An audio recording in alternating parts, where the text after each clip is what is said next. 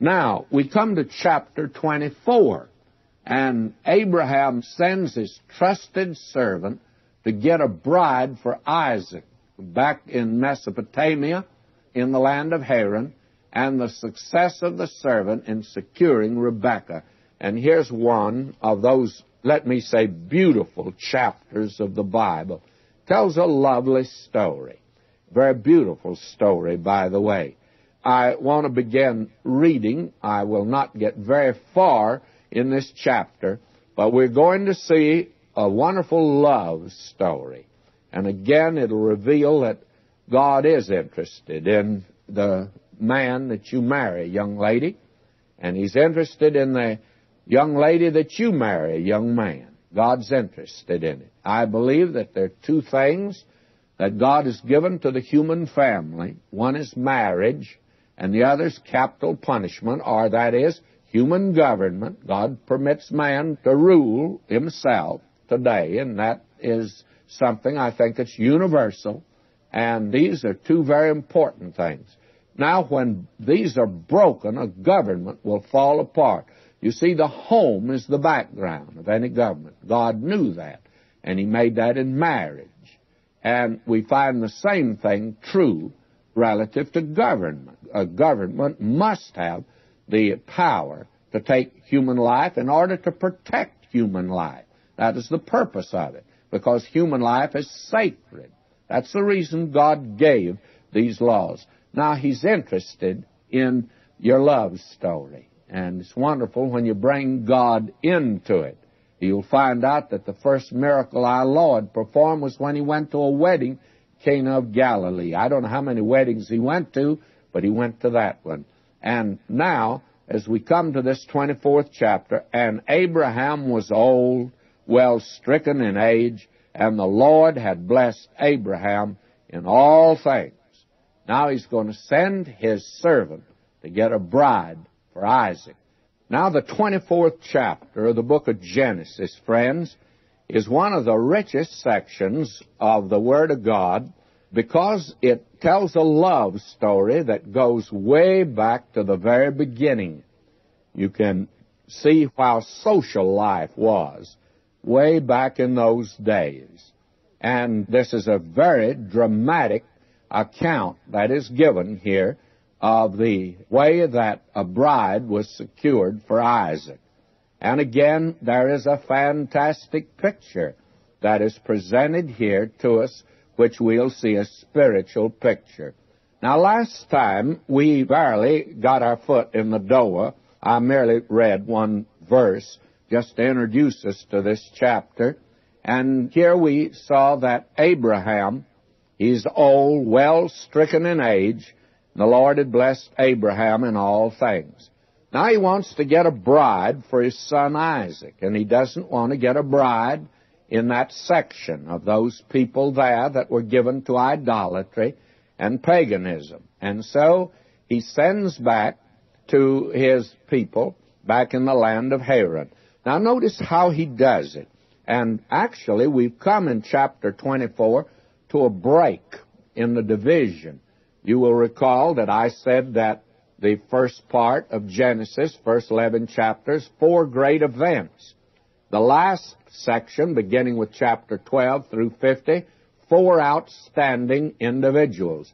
Now, from Genesis 12 to 23, we've had Abraham, the man of faith. Now we have Isaac, the beloved son.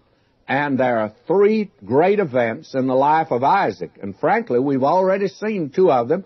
One is his birth, and the second was his offering by Abraham, and third, his bride. They say there are 3 great events in a man's life. One is his birth, one's his death, and then one is his marriage. And they say that he has no choice except of the middle one, of marriage. And sometimes they don't seem to have much choice in that connection. But nevertheless, these are the 3 great events. Now, 2 of these events, the birth of Isaac, and now we come to the one, his bride, and how he secured that bride. This is a very wonderful chapter, and there are 2 things that I want you to notice as we go through the chapter.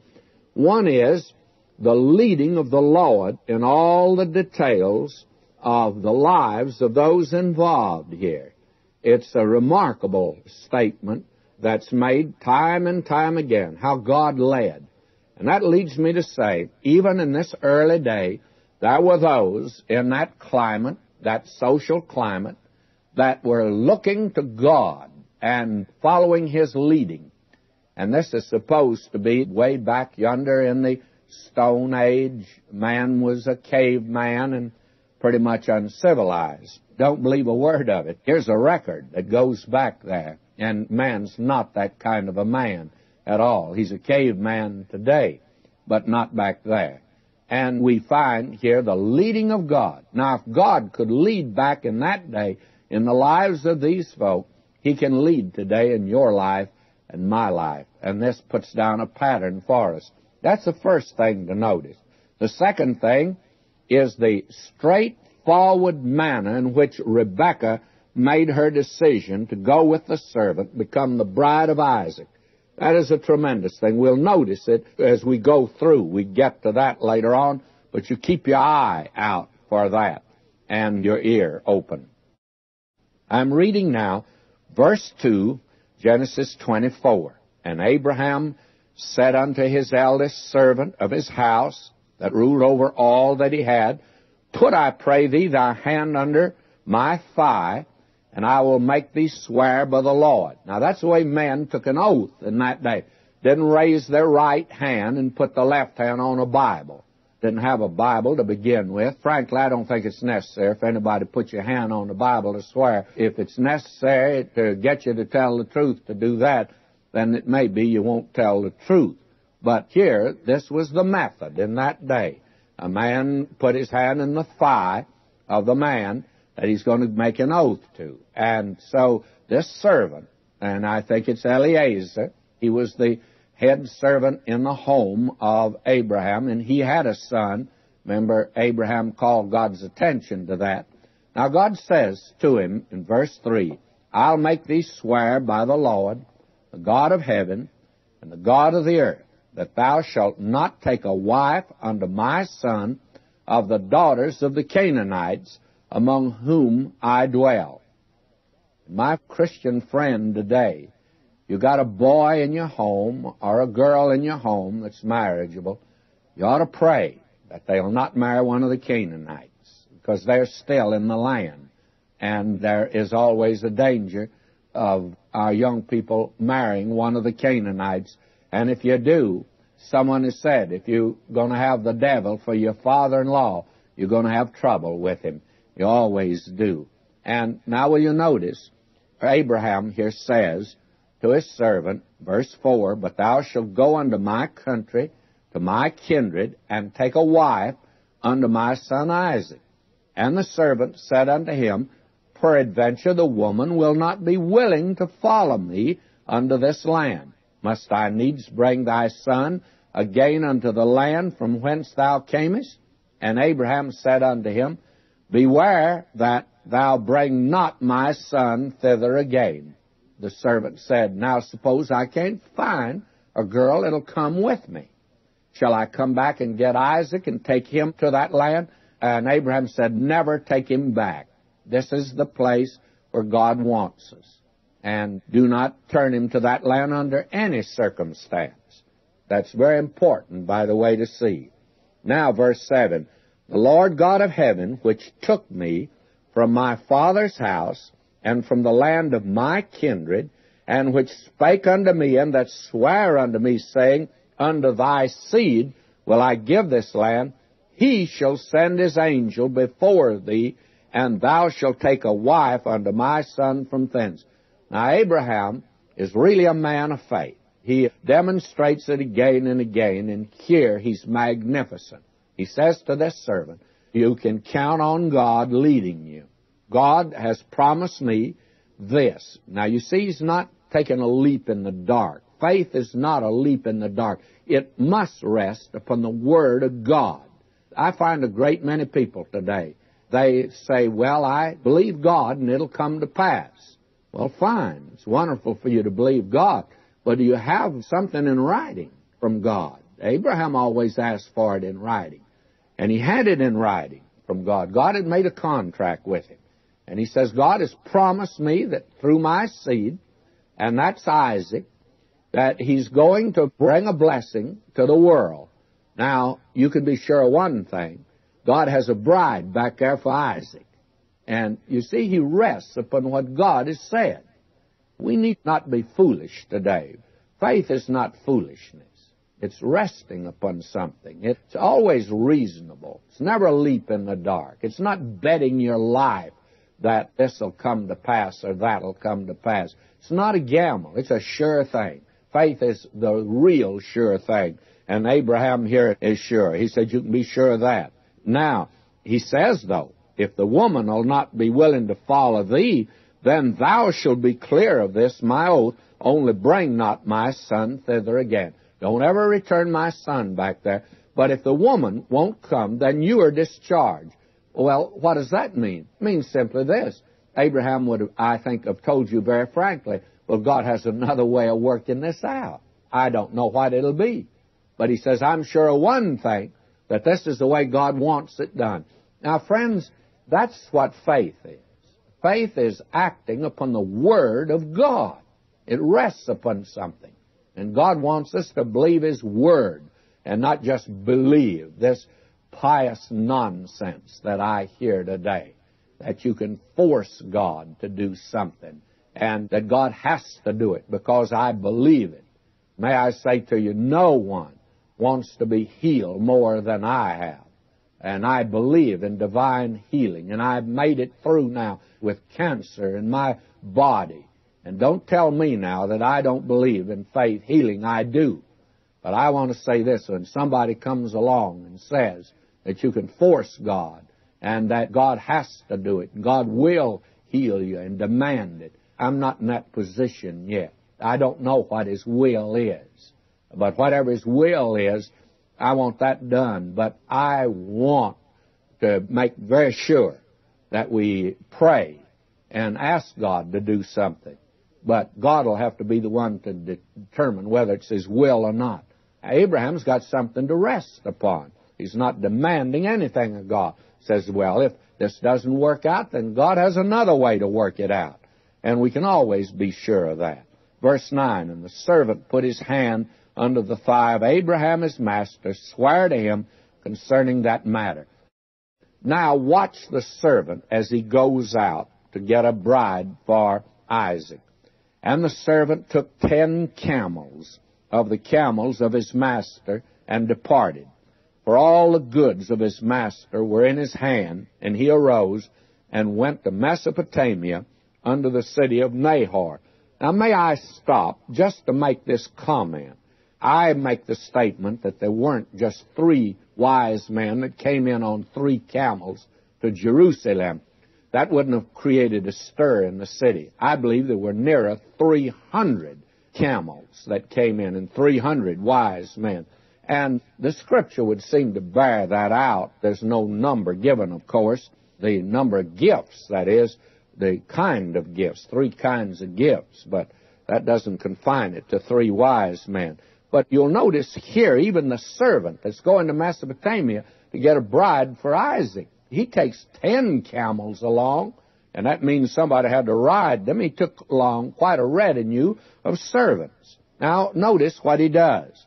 He says here, and he departed, for all the goods of his master were in his hand. In other words, he had charge of all of the chattels and all the possessions of Abraham. And he arose, and he went to Mesopotamia unto the city of Nahor. And he made his camels to kneel down without the city by a well of water at the time of the evening, even the time that women go out to draw water. Now that may seem strange to you that the women came out to draw water, but they were the ones that did the watering of the camels in that day. Very frankly, women did lots more work in those days, friends, than they do today. I mean by that hard work. The women were the ones that watered the stock and took care of them. Now, the men were supposed to be out trading, of course, and they were supposed to be out doing other work. Now, they were not always loafing by any means. But it's interesting to note this was the custom of that day, even the time that women go out to draw water. Now, this servant was waiting. It was not the proper thing for him to water his camels, a stranger, before others came there that lived in that community. And he said, now notice, this servant that's depending on God, and you find Abraham also put all of this in the hands of the Lord. And now the servant, listen to him, he prays. He said, O Lord God of my master Abraham, I pray thee, send me good speed this day, and show kindness unto my master Abraham. Behold, I stand here by the well of water, and the daughters of the men of the city come out to draw water. And let it come to pass that the damsel to whom I shall say, Let down thy pitcher, I pray thee, that I may drink, and she shall say, Drink, and I will give the camels drink also. Let the same be she that thou hast appointed for thy servant Isaac, and thereby shall I know that thou hast showed kindness unto my master. Now his prayer is something like this. The daughters of the men of the city will be coming out. I do not know, that is, I'm speaking for this servant now, that servant would say, I do not know which one to choose. And so it's just left up to me, pick one of them. Now I pray that the one that I pick might be the one that God picks. In other words, he calls upon the Lord to lead him in making the right choice. Now who do you think he's going to pick? Well, he's a man. He's going to pick the best looking when it comes out. And you can be sure of one thing, Rebecca was a good-looking woman. We need to emphasize that today. The Puritans had an idea that beauty was of the devil. Well, the devil is beautiful. He's an angel of light, by the way. But he doesn't have it all. God, after all, is the creator, and you've never seen a sunset or looked in a beautiful flower that he didn't make it. And he makes women beautiful, and there's nothing wrong with that. And this man's going to pick the beautiful one. He'd be a pretty poor servant if he didn't, I'll say that, and I'm sure he picked the best-looking one that came out. Now, verse 15, came to pass, before he'd done speaking, that behold, Rebekah came out, who was born to Bethuel, son of Milcah, the wife of Nahor, Abraham's brother, with her pitcher upon her shoulder. And here comes out the very one. And the damsel was very fair to look upon, a virgin, neither had any man known her, and she went down to the well and filled her pitcher and came up. I told you she'd be good-looking, and I knew it was coming, of course, but she was good-looking. The Word of God says it, friends. Nothing wrong with that. I resent that Hollywood and the devil today in the theater gets beauty. But I think the Lord ought to have some of it. He made it to begin with, and there's nothing wrong with him using a lovely person and a beautiful person, fine-looking men and women. I pray always God will call that kind into his service today. Now, will you notice, the damsel is very fair to look upon, just not an ordinary girl. She would have won the beauty contest. She's a virgin. Neither had any man known her. And she went down to the well, filled her pitcher, and came up. Now, verse 17, and the servant ran to meet her, and said, Let me, I pray thee, drink a little water of thy pitcher. And she said, Drink, my lord. And she hasted and let down her pitcher upon her hand and gave him drink. And when she had done giving him drink, she said, I'll draw water for thy camels also until they have done drinking. Now, the important thing for you and me to note here is that she's a very polite girl also, very courteous. She's beautiful, not dumb, and very polite. You can be sure that she probably is not a modern girl by any means. She could certainly qualify. And she hasted and emptied her pitcher into the trough, ran again into the well to draw water, and drew for all his camels. And remember, there were 10 of those camels there, and I don't know when the last time they filled their hump. It's just like filling a radiator in a car to fill those camels up. Now, will you notice, verse 21, and the man wondering at her held his peace, to wit, whether the Lord had made his journey prosperous or not. the servant, he just stands there in amazement. He's wondering whether this is it, whether God is leading or not. He believes he is. Verse 22, it came to pass, as the camels had done drinking, that the man took a golden earring of 1/2 shekel weight, and 2 bracelets for her hands of 10 shekel weight of gold, and said, Whose daughter art thou? Tell me, I pray thee, is there in thy father's house room for us to lodge in? She said unto him, I am the daughter of Bethuel, the son of Milcah, which she bare unto Nahor, and Nahor's brother Abraham. She said, Moreover unto him, we have both straw and provender enough, and room to lodge in. And the man bowed down his head and worshiped the Lord. He sees the hand of God in it. It's wonderful to have God leading and guiding, isn't it? And notice here, verse 27, he said, Blessed be the Lord God of my master Abraham, who hath not left destitute my master of his mercy and his truth. I, being in the way, the Lord led me to the house of my master's brethren. And that is a great statement there. I, being in the way, the Lord led me. And the Lord leads those that are in the way. That is, that are in His way, that are wanting to be led, that will be led of Him, that will do what He wants done. God can lead a willing heart anytime. Now, verse 28, and the damsel ran and told them of her mother's house these things. And Rebekah had a brother, and his name was Laban, and Laban ran out unto the man unto the well. And friends, right here, let me warn you, keep your eye on Uncle Laban. He'll bear watching at this point, and from here on.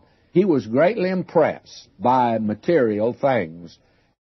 Notice what happens, verse 30. It came to pass, when he saw the earring and bracelets upon his sister's hands, and when he heard the words of Rebekah his sister, saying, Thus spake the man unto me, that he came unto the man, and behold, he stood by the camels at the well. And the servant just waited out there at the well to see if anyone would come out to lead him into the home of Rebekah, whether he really had a welcome or not. Well, believe me, when old Laban saw those rings, he knew that it was a very wealthy guest.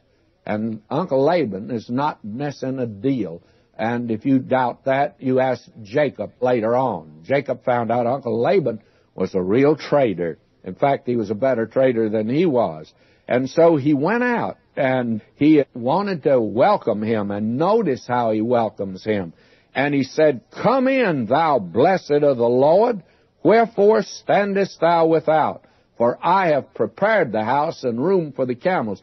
And even old Laban recognized the fact that there was the living God, the Creator, one God, very important. And he welcomed the man, and the man came into the house. He ungirded his camels, gave straw and provender for the camels, and water to wash his feet. And here we have this foot washing ceremony again, to wash his feet, and the men's feet that were with him. You say he had quite a few that had come with him. Now the man is entertained royally in this home. Uncle Laban sees to that. Now, we have seen in chapter 24 here that Abraham sent his servant back to his own country, the land of Haran, where he'd come from in Mesopotamia, in order that he might get a bride for Isaac. Now, I think as we come today to verse 32, that we ought to make this statement, that here is a marvelous picture of the relationship of Christ and the church, which, by the way, one of the figures of speech that's used is that the church is to become someday the bride of Christ. And this is the way the church is being won today. The Father and the Son have sent the Holy Spirit into the world. And the Spirit of God, like this servant, has come to talk about another, to take the things of Christ, show them unto us. Now, this servant has gone to get a bride for Isaac. The Spirit of God is in the world to call out a bride for Christ. Now, notice the marvelous, dramatic effect that we have here. This is a wonderful and an exciting story. Now, I'm reading verse 32. The man came into the house, He girded his camels, gave straw and provender for the camels, and water to wash his feet, and the men's feet that were with him. And there was set meat before him to eat, but he said, I'll not eat until I have told mine errand. And he said, Speak on. Now this servant of Abraham said, Before I can eat, I want to tell you my mission. The Holy Spirit's come into the world to tell about another, and that's primary business as far as God is concerned. Now, I know that there's other business that's very important, the business of our government, and, of course, the news is great business today, and the great corporations, the great automobile companies, the airplane companies, all this is important, is great business. But if you want to really know why God is continuing to deal with this world, very frankly, He's not continuing to deal with it because of General Motors or because of the government in Washington, either Republican or Democrat, make no difference. That's not primary in heaven. And the stock market in Wall Street is of no great concern in heaven. The thing that's primary as far as God is concerned is to get the gospel out. The Spirit of God is here. Put this first. And this servant wouldn't eat. And now they tell him to speak on. He said, I'm Abraham's servant. And you notice his name is not given. The Lord Jesus said when the Holy Spirit comes, He'll not speak of Himself, but He'll take the things of mine and show them unto you. And by the way, what is the name of the Holy Spirit? Has no name. He doesn't come to speak of Himself. He's come to speak of Christ, of another. Now this servant is the servant of Abraham. Now notice, verse 35, And the Lord hath blessed my master greatly, and he's become great. He hath given him flocks and herds and silver and gold and men servants and maid servants and camels and asses. He tells about the Father's house.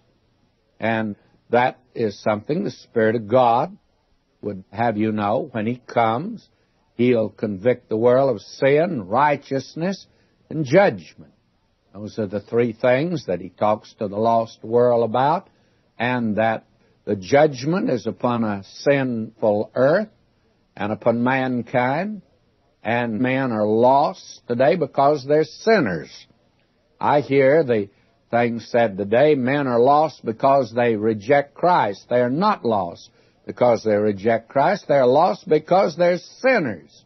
And whether they heard about Him or not, they're lost sinners. That's our condition today. That's the condition of man.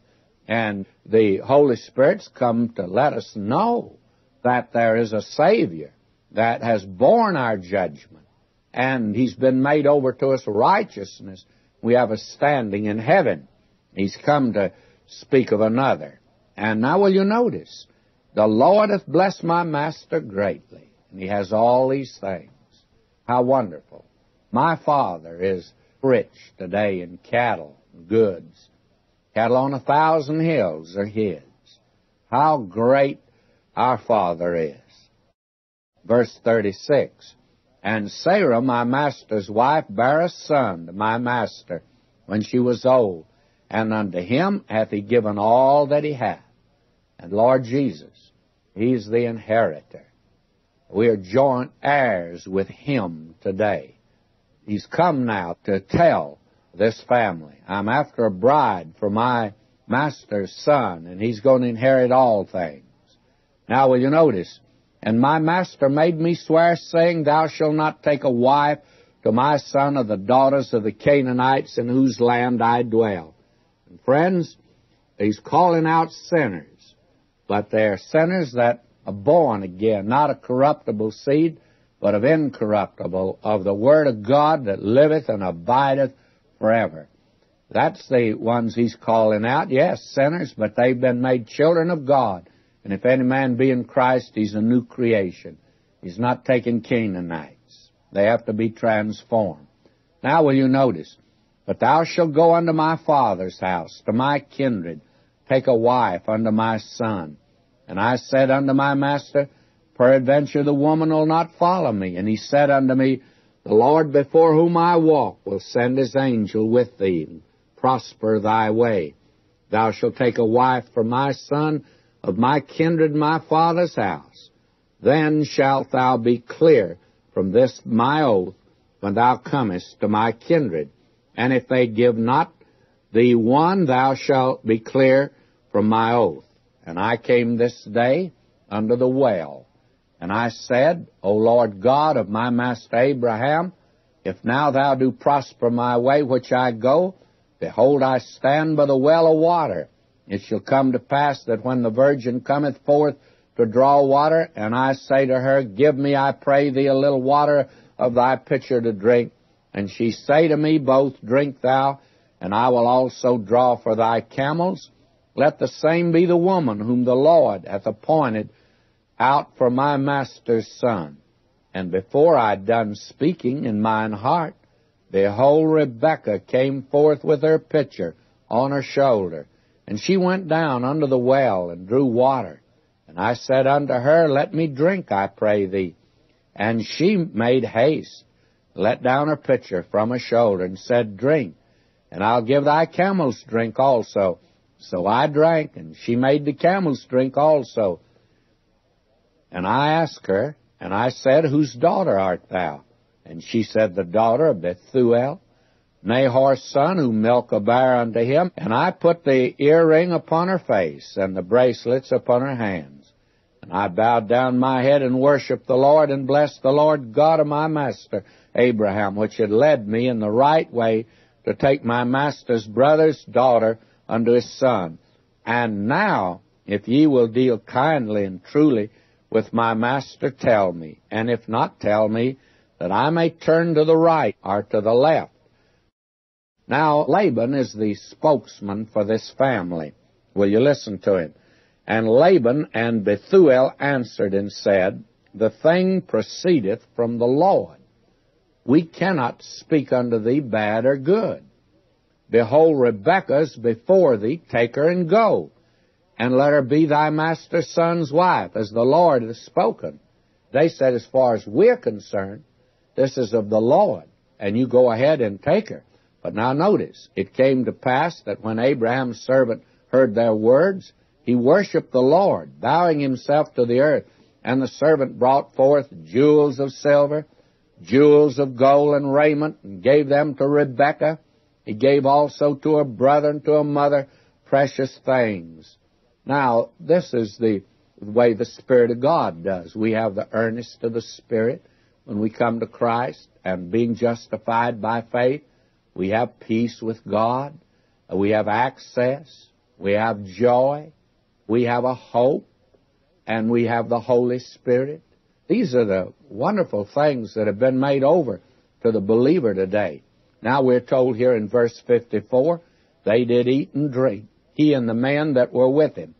And they tarried all night, and they rose up in the morning, and he said, Send me away unto my master. And her brother and her mother said, Let the damsel abide with us a few days, at least 10 after that she shall go. And the very next morning, this servant said, I want to be on my way. I tell you, this is big business for him. And the brother said, Why? What's your hurry? Give us at least 10 days to tell her goodbye, but after all, we better talk this over with her. And he said unto them, Hinder me not, seeing the Lord hath prospered my way. Send me away, that I may go to my master. And they said, We'll call the damsel and inquire at her mouth. Now we've come to this very important part of this that I think is quite wonderful. I'm reading verse 58 now. Don't miss this. And they called Rebekah and said unto her, Wilt thou go with this man? And she said, I will go. Let's go back and look at this picture again. It's an oriental scene, couched way back yonder in the beginning of time, at the dawn of humanity in a way, and yet man had been on this earth, I'm confident, thousands of years at this time, but as far as we're concerned, it's 4,000 years ago. And here is this family that they're entertaining a guest.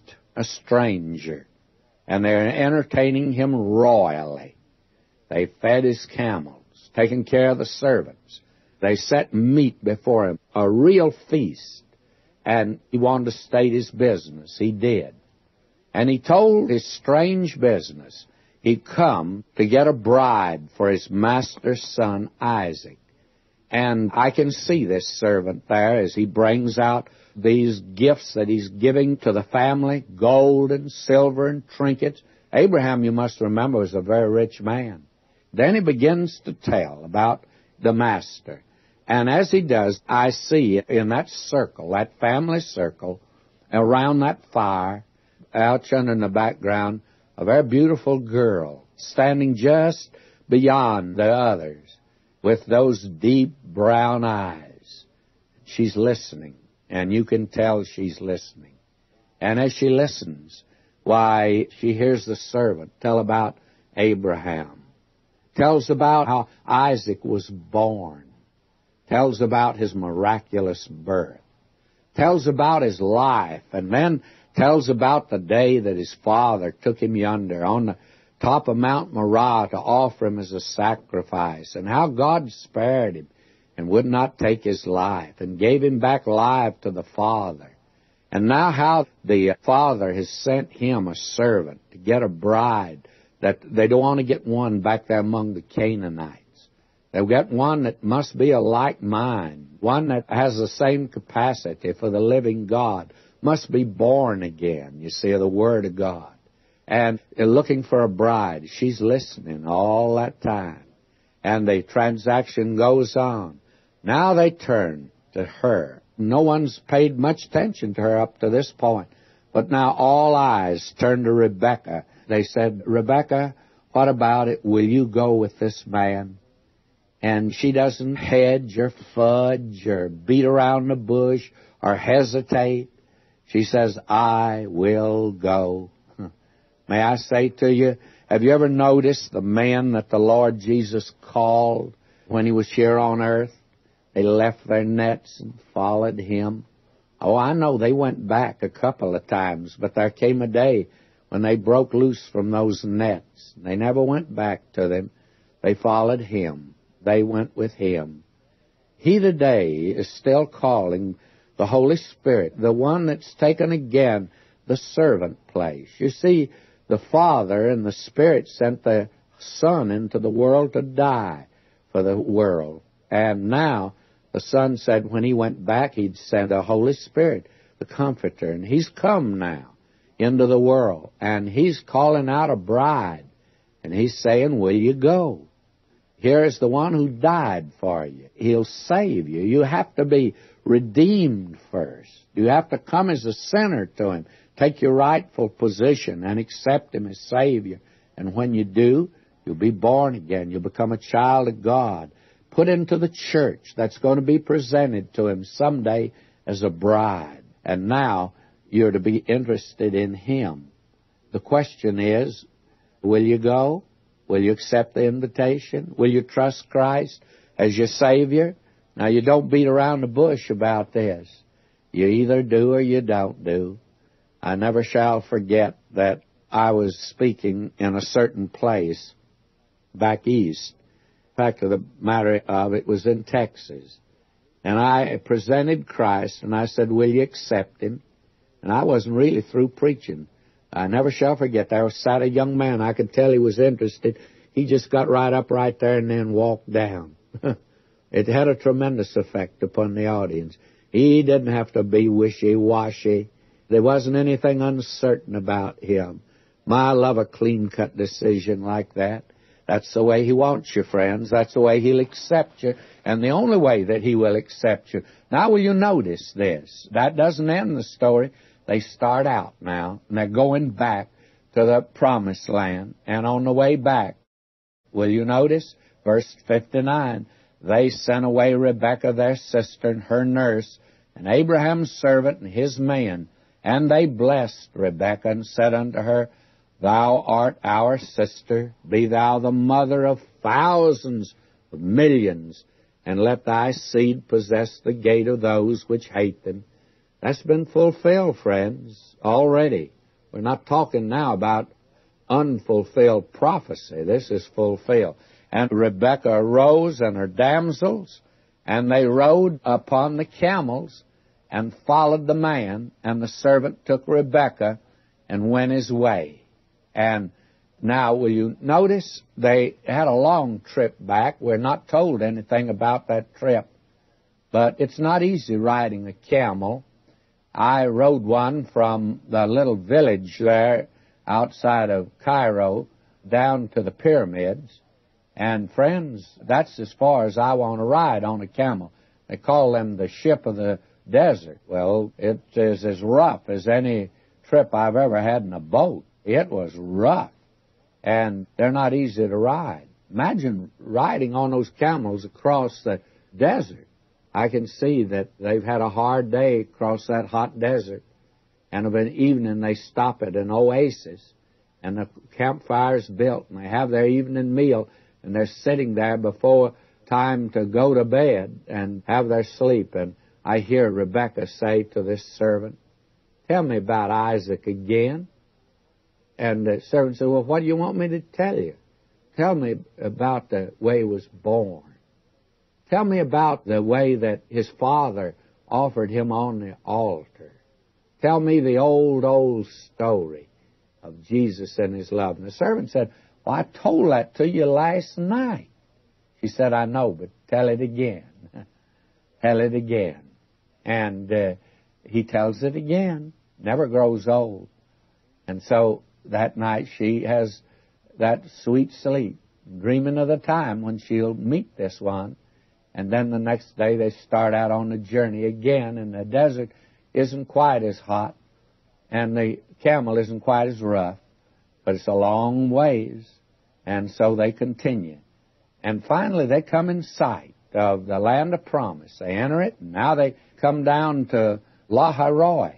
And we read in verse 62, "And Isaac came from the way of the well, Lahairoi, for he dwelt in the south country," way down in the pleasant country, you see, down at Hebron and Beersheba. "And Isaac went out to meditate in the field at the eventide, and he lifted up his eyes and saw, and behold, the camels were coming."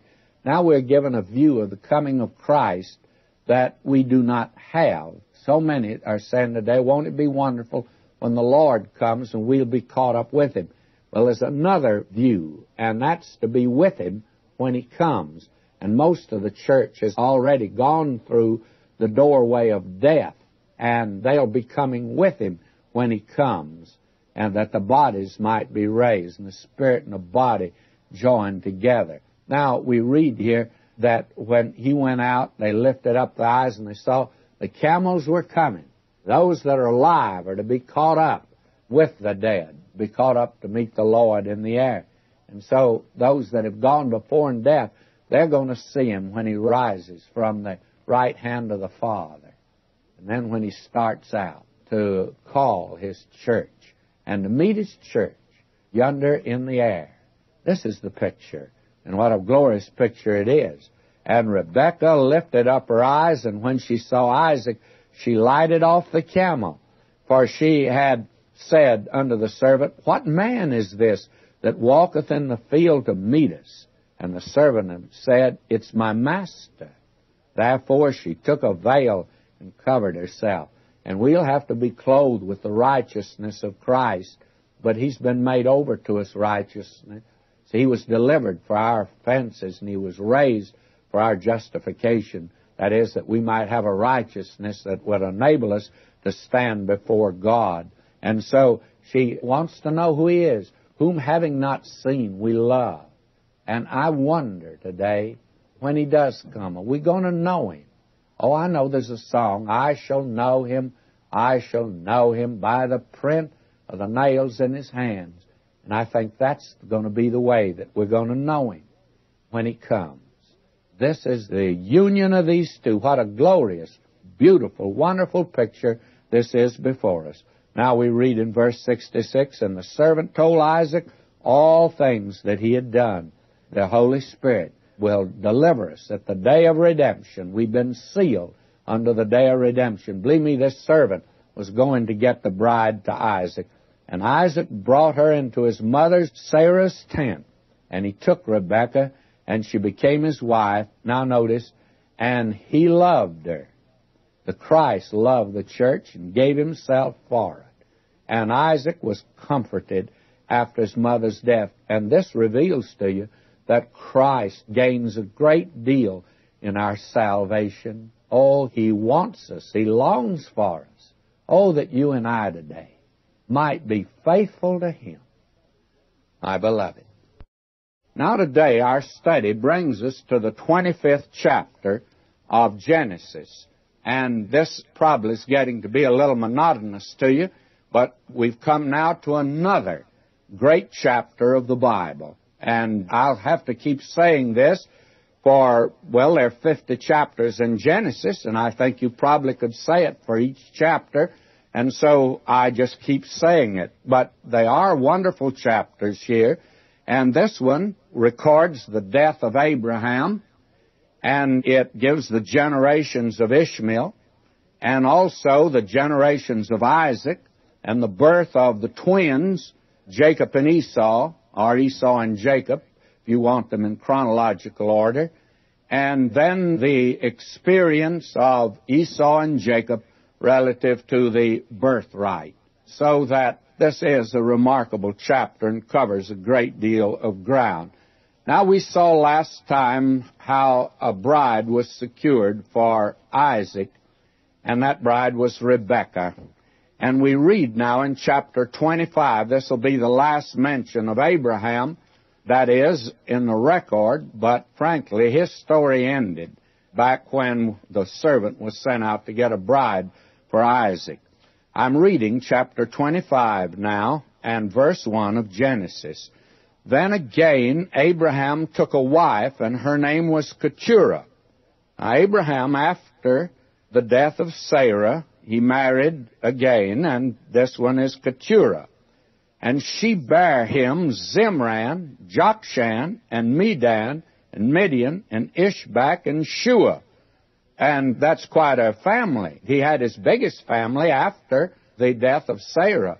And somebody raises the question, well, I thought that at the time of the birth of Isaac, that this man, he was dead as far as his capability of bringing a child into the world.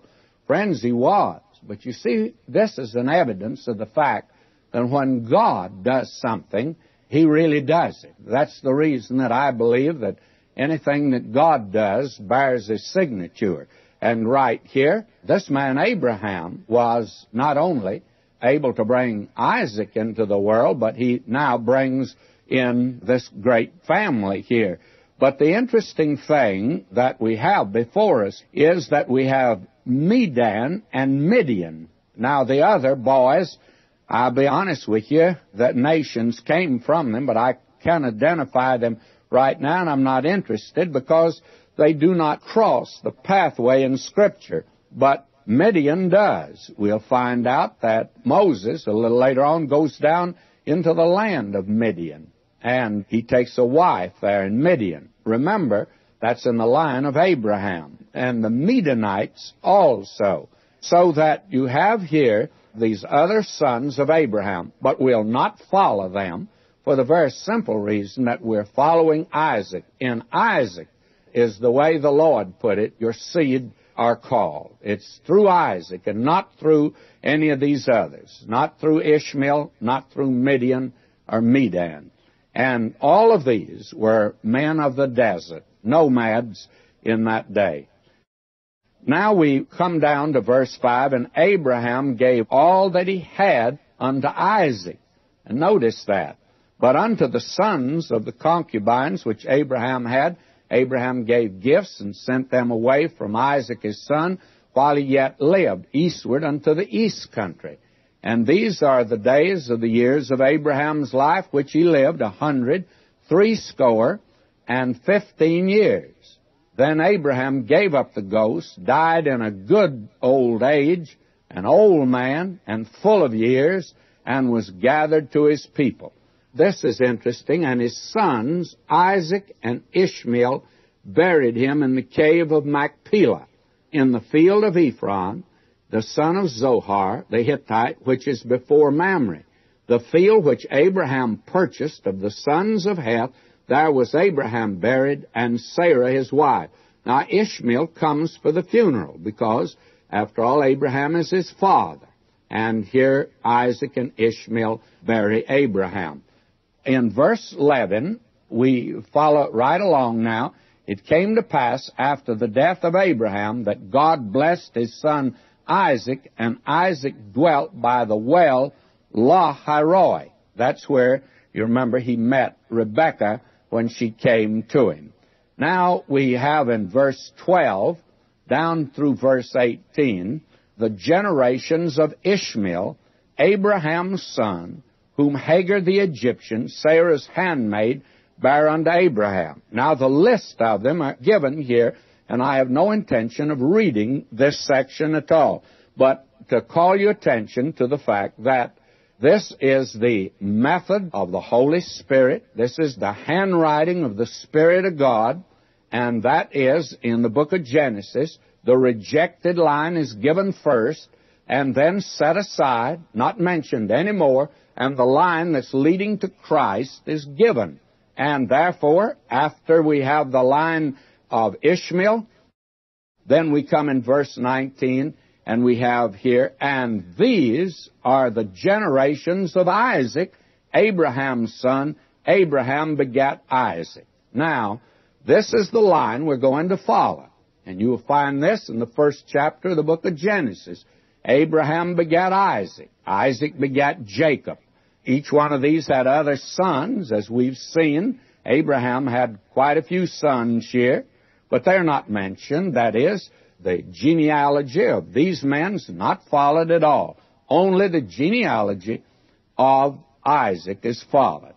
And now we read in verse 20, we're following Isaac from now on. You can forget Ishmael, and you can forget Midian and Medan. Now they'll cross the path of the sons of Abraham through Isaac time and again. Now Isaac was 40 years old when he took Rebekah to wife, the daughter of Bethuel, the Syrian of Padan Aram, the sister to Laban the Syrian. And Isaac entreated the Lord for his wife because she was barren, and the Lord was entreated of him, and Rebekah, his wife, conceived. Now, this girl, Rebekah, is barren. Now, Isaac beseeches the Lord, and she now is going to give birth to twins.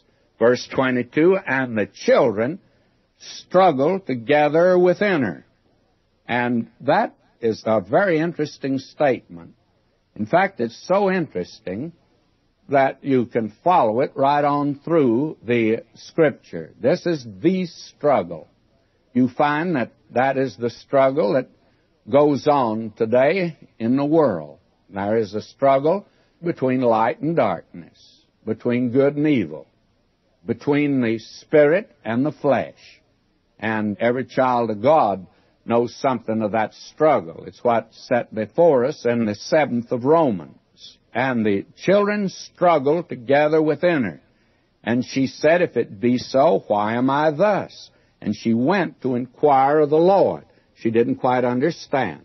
And now, verse 23, and the Lord said unto her, 2 nations are in thy womb, and 2 manner of people shall be separated from thy being, and the one people shall be stronger than the other people, and the elder shall serve the younger. Now this is the statement that God makes to her. The elder is to serve the younger.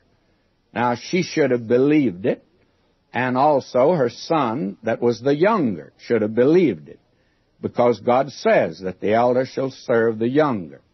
Now verse 24, and when her days to be delivered were fulfilled, behold, there were twins in her womb. And the first came out red, all over like a hairy garment, and they called his name Esau. That means red, by the way. He came out red, earth-colored. He's the eldest, but the eldest to serve the younger. And after that came his brother out, and his hand took hold on Esau's heel, and his name was called Jacob, and Isaac was 80 years old when she bare them. Actually, they'd been married there for about 20 years before the children were born.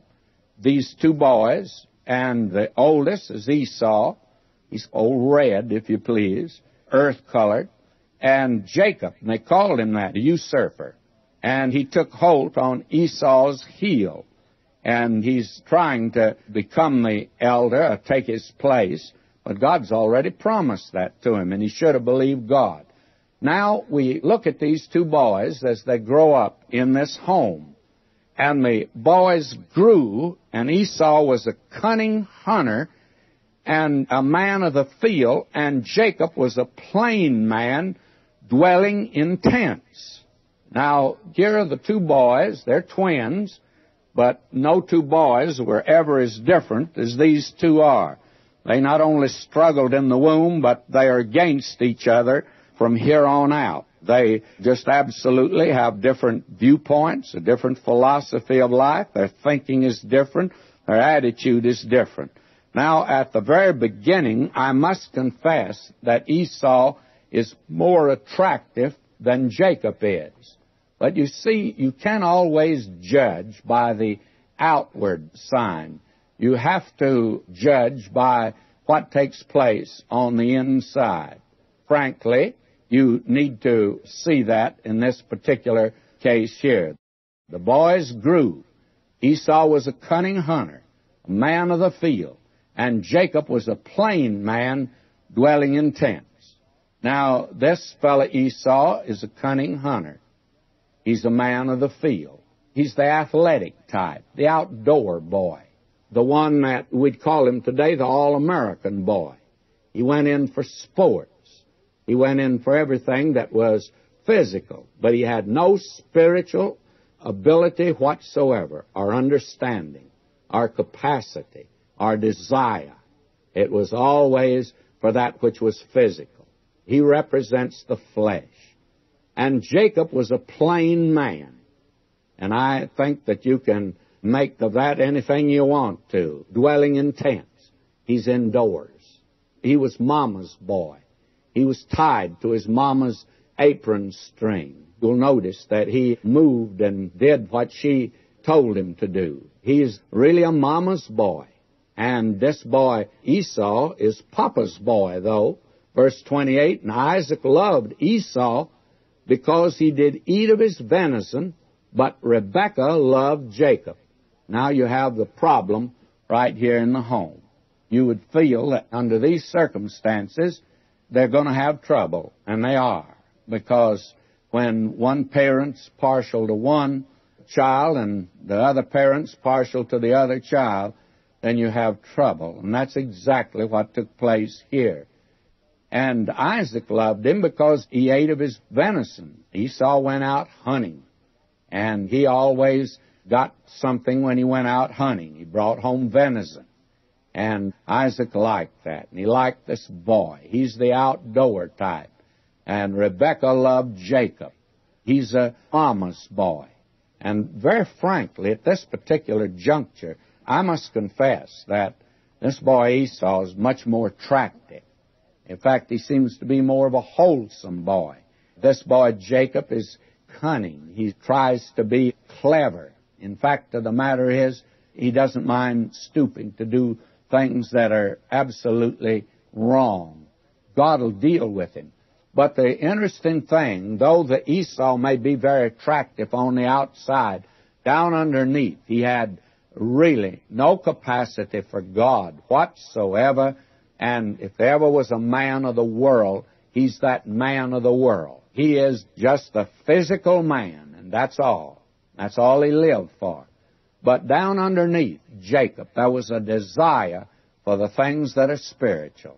And it took a long time for God to rub off all of the debris on top and to remove all the coverings to get down where it was. But he finally did. And we'll see before we're through with this man Jacob, and he goes almost all the way through the book of Genesis now, that he was God's man all the way long. But he didn't demonstrate it until late in life, and we'll come to that. Now we are told here an incident that took place in their home there. Now, you can well understand that in a home like this, that things would not be too even. There would be the difficulty. There would be this matter of conflict, and it would not be called a happy home. Verse 29, and Jacob sowed pottage, and Esau came from the field, and he was faint. And Esau said to Jacob, feed me, I pray thee, with that same red pottage, for I'm faint. Therefore was his name called Edom. And Jacob said, sell me this day thy birthright. And Esau said, behold, I'm at the point to die, and what profit shall this birthright do to me? Now, will you notice this incident reveals, frankly, the nature of both of these men. Esau came from the field. He was outdoors, and he was tired. He was exhausted. Now, he's not starving to death, as some would imply. And no one that had been brought up in the home of Abraham is going to get hungry. There'd be something for him to eat. The thing was, there was nothing prepared to eat at that moment but this pottage, this stew or soup that Jacob had made. Jacob's the indoor boy. He's a good chef, but not outdoors. He just does his cooking inside. And Esau said to Jacob, feed me, I pray thee, with that same red. Pottage actually is not in the original. For I am faint. Therefore was his name called Edom, and that means red, means earthy. And this man, he just asked his brother, give me some of this to eat. Now Jacob said, and he's a trickster, he's a trader, he said, sell me this day thy birthright. Now Jacob wanted that birthright. Now what was the value of the birthright? Let's look at it for a minute. In that day, it meant several things. It meant that the one who had it was the head of the house. It also meant that the one that had it was the priest of the family. And in this family, it meant the one that had it would be the one that would be in the line that would lead to Christ. Now, do you think that Esau valued it at all? Jacob knew that he didn't, that he attached no importance to it at all. He didn't care about being the priest of the family. In fact, that's the last thing that he wanted to do. He just wouldn't do that sort of thing. I feel today, sometimes when I hear Christians, especially some man who's a Christian, they ask him to do something, say, oh, I'm not a preacher, I can't do that. Well, sure, you may not be a preacher, but you see that there are too many today that don't want to do that which is spiritual. They don't want to even give the impression that they are spiritual or interested in spiritual things. Esau, he didn't want to give that impression. Anyone that would have called him deacon or preacher would have insulted him. He didn't want the birthright. And he didn't care about being in the line that led to Christ. Fact of the matter is, no one could have cared less than he did about being in the line that leads to Christ. And so Jacob sees that. And he says to him, I'll tell you what I'll do. If you'll give me your birthright, I'll give you a bowl of soup. And Esau says, I'll be very glad to do it. What profit is the birthright to me? What I care about the birthright? It's not worth a bowl of soup to me. The value that he attached to spiritual things. Now the thing that's wrong about Jacob, of course, God has promised him, the elder shall serve the younger. The birthright's coming to Jacob in God's own time. Jacob, though, can't wait. And so he reaches out to take that which God has promised him, and he's taking it in, let us say, clever, tricky fashion. He should not have done it this way. He should have waited for God to give it to him. But you'll find out this man can't wait. And after all, this man operated on the principle, what I can do myself, there's no reason for me to look to God to do it. He felt thoroughly capable of taking care of his business. And he did pretty well as far as the world would measure it at the beginning. But there came a day when God really sent him to college. And Laban was the president of the college. And it was known as the College of Hard Knocks. And he's really going to learn a few things in the College of Hard Knocks. But so far, he's operating on the principle that he's clever enough to get what's coming to him. Verse 33 now, and Jacob said, swear to me this day. And he sware unto him, and he sold his birthright unto Jacob. And Jacob gave Esau bread and pottage of lentils, and he did eat and drink, and rose up, went his way. Thus Esau despised his birthright. That's the important thing to see at this juncture. This man just sits down, eats a bowl of soup.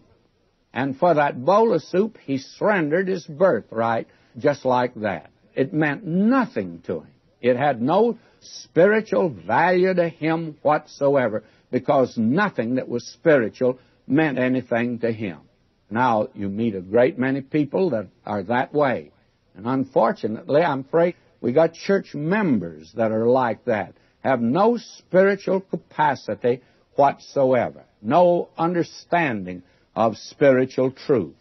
And that, I think, is the mark of a Christian today, is that one that the Spirit of God can teach and lead and guide. This is quite a revelation now of the two boys.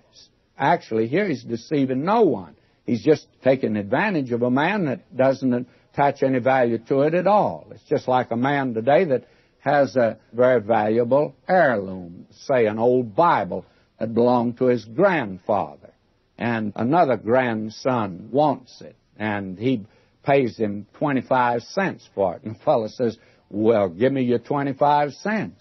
I don't care for it at all. And I was going to throw it away anyway. And that's exactly what Esau would have done. But this boy Jacob did this very cleverly. But now in this next chapter, and we're going to have to save that till next time, we're going to see he's really a rascal, by the way.